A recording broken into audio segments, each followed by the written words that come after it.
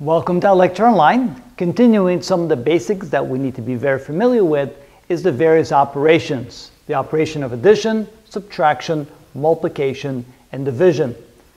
The way we write addition is a plus b. And the way we say it is the sum of a and b when we have the sum is the result of the addition. With subtraction, we write a minus b, and the result of a subtraction is the difference. So we write the difference of a and b. And the order of those two is very important and sometimes very confusing.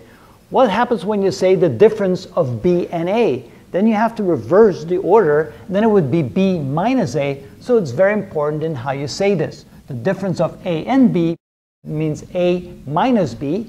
If you say the difference of b and a, that means b minus a. Another way of saying this is that b is subtracted from a and the result is the difference. When we write a multiplication, notice we no longer use the x symbol for multiplication. The reason why we don't is because the letter x is used a lot in algebra, so we don't want to confuse things. Instead, we use the dot. A dot b means a multiplied with b. Or we can also say it's the product of a and b. In this case, the order doesn't matter. You can say the product of a and b or the product of b and a, and you get the exact same result. Other ways of writing a times b is putting parentheses around the a and parentheses around the b with nothing in between. That also means that a is multiplied with b.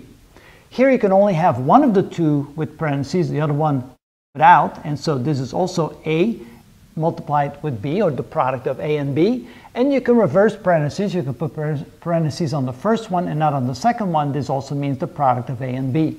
Or you can simply write a and b together. This also means a multiplied times b. Even though they're written together like that, it still means the product of the two.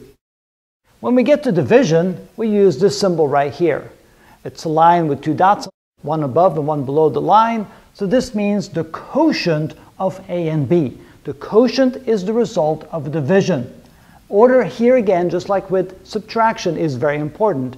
If you write the quotient of a and b, that means that a is divided by b. But if you write the quotient of b and a, then it's b divided by a. So the order there is very important. Other ways of writing the quotient means a with a line like this. This means a divided by b.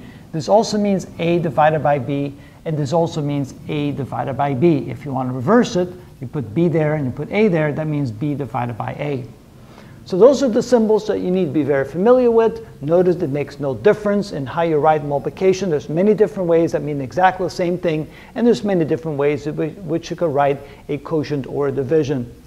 And that you need to be very familiar with before moving on to high school mathematics.